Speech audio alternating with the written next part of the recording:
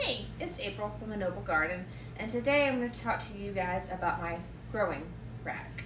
So I do have a greenhouse. Unfortunately, we were not able to move it, so I'm about to start my seedlings inside, which I've done most of my years. Last year was the first year with the greenhouse, so I have a lot to still learn with the greenhouse.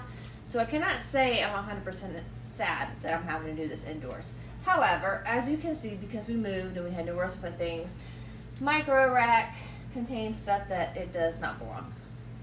So I'm going to clean this off and we're going to set the grow lights back up.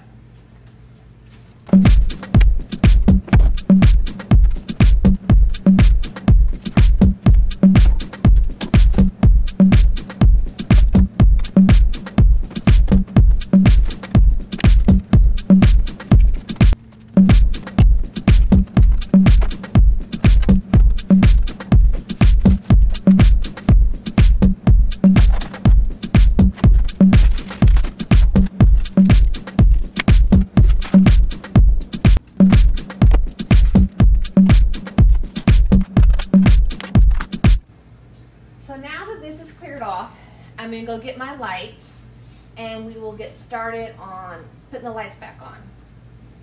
So guys, I use shop lights. I've used them for the last 3 years and they've been successful for me. I know sometimes you can catch actual grow lights on sale. You just have to look out for them. I bought these at Walmart. I can show you guys a picture of what I got.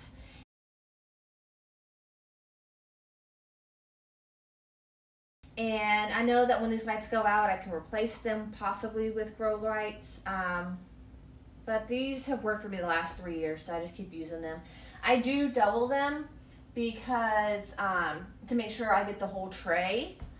And you'll see that I have them every other. And the reason why is at some point the plants get so big that I end up taking these off the hooks and just laying them on here. And so then the plants are here and the lights are here. So that's why you see it like that. So let me go ahead and put the rest of these lights up for you guys.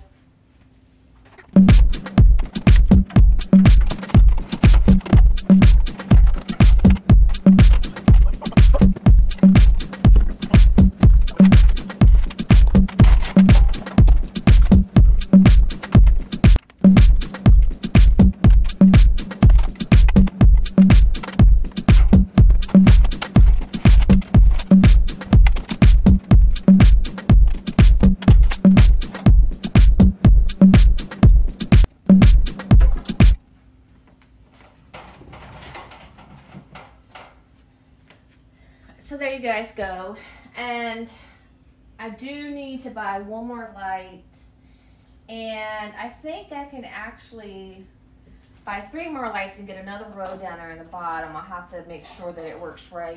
But the next thing in my steps of preparing this is I do need to get out some seed trays to figure out exactly how many plants I can put under here, because that's going to matter too.